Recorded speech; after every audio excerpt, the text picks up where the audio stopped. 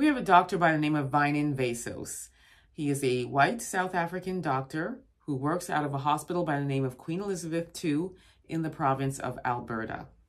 He tied and taped a noose to an operating room door and told a colleague it was for a black surgical assistant. Take a look. Dr. Carrie Coleus reported the incident several times. She says authorities, through their inaction, effectively tolerated the egregious behavior. In a statement, Vessel said he made a lasso, not a noose, and it was meant as a joke. At the time, I did not appreciate the heinous symbolism behind the knot I created. I am terribly sorry and embarrassed about this incident. But in a written apology, Vessels admits he tied a small roped noose.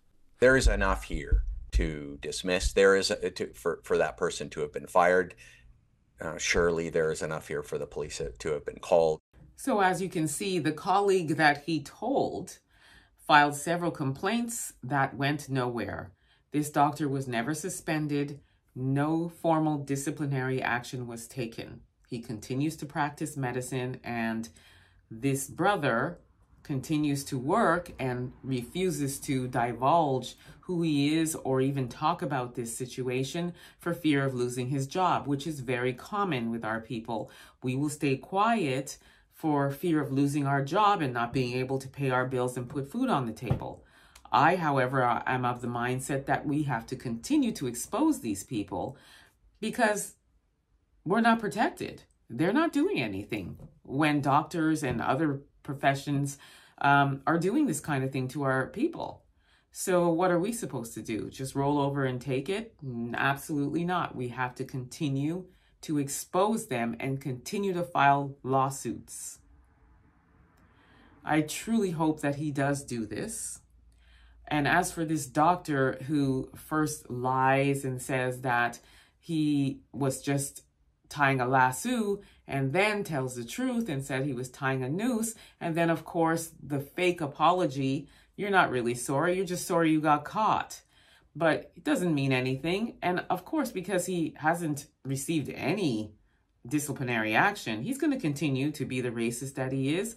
And what does that mean for this brother that continues to work in this hospital?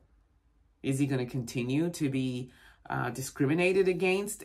Does this send a message to all of the other white professionals in this hospital that it's okay to just treat our people this way? Absolutely.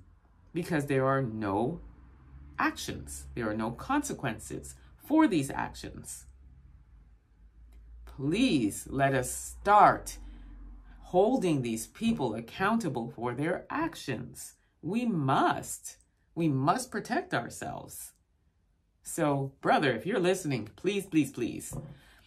The Medical Association has reopened this case, and they are investigating, which is always their de facto statement is, we are investigating.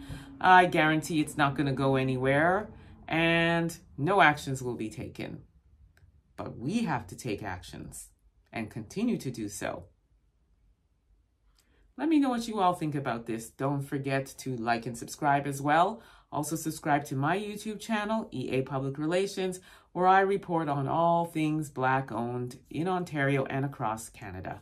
Until next time, everyone, please be safe. Peace be.